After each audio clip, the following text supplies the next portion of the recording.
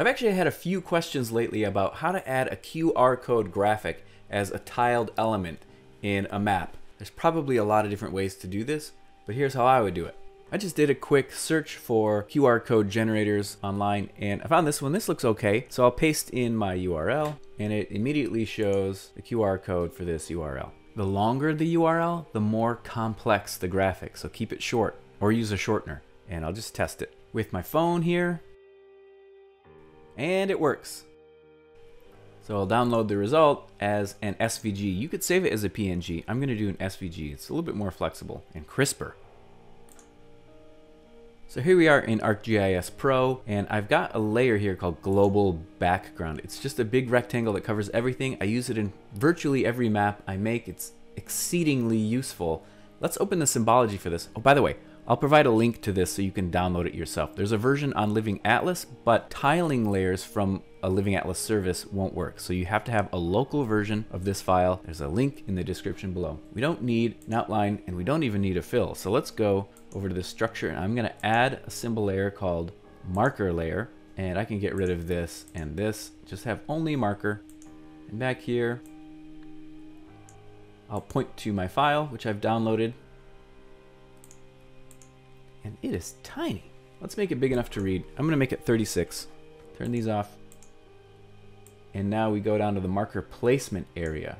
Now, how far apart do you want to space these? That's totally up to you. Let's say you want to show one for pretty much every tile, and a tile is 256 by 256 pixels. But what is that in points? Here's a handy tool online that I like to use. I just Googled pixels to points, and I'll say 256 pixels equals 192 points. So I'll just set their X and Y step to that. And let's hit apply. Now we can see through to our existing base map in our project, and as I zoom in, every time it re-renders, it's always going to be 256 by 256 spacing. And let's check with our phone if I can capture this as a QR code. Come on. Yes, got it.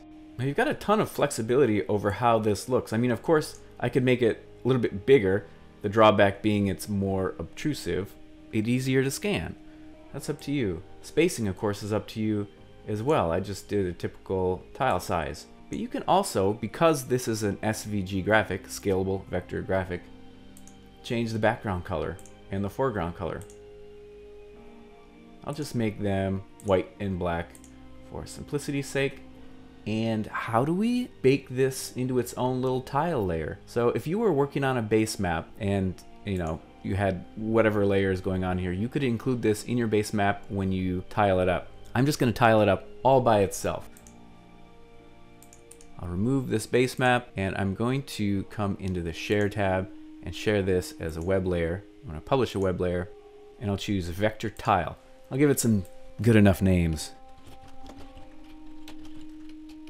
Now let's look into the configuration for this. I want to make sure that it's available globally. All the way zoomed out, all the way zoomed in. I can leave these things as the default because this is what I want, the web Mercator projection, for better or worse. And let's test this. Okay, I'm going to publish this.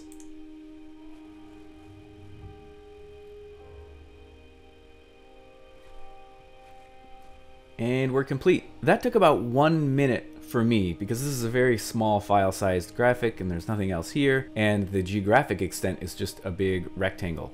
Very low file size. It was just setting it up on the server. So let's check it out. And here we are in an ArcGIS online. The default base map is here, but sure enough, look at our QR codes. Watermarked, dutifully, replicating themselves every 256 by 256. Let me go into the base map. I'm going to switch this to imagery because that's what we're used to. And there you go. This is how you can tile it up. Let's test it. Success! We've done it. And that's how you can do it too. Have fun. Go bananas with the styles of the QR code. Different colors and stuff. It's still got to be scannable by phone. Keep testing. But have a good time with this. It's a way of splattering your watermark all over this map, and that way everybody knows where they're supposed to go if they scan it.